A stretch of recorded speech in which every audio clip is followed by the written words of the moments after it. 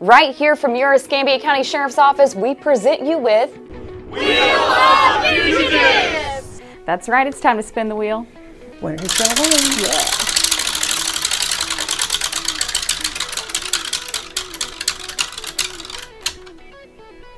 All right, Amber, this week's winner is George Perron. He is 52 years old and he is wanted for vehicle theft. And George has a bond of $6,000. Everybody hide your keys. I know, George, you knew that car didn't belong to you. You can't take things that don't belong to you. Hello. It is wrong. Absolutely. And that's how you ended up here. So we need you to do the right thing, turn yourself in. If you don't, the people at home are going to help us out. Tell them how they can do so. Call Crime Stoppers at 433-STOP. Give us George's location, and if he's arrested based off the information provided by you, you could earn a cash reward of up to $3,000. It's like Amber and I always say, crime doesn't pay, But we do.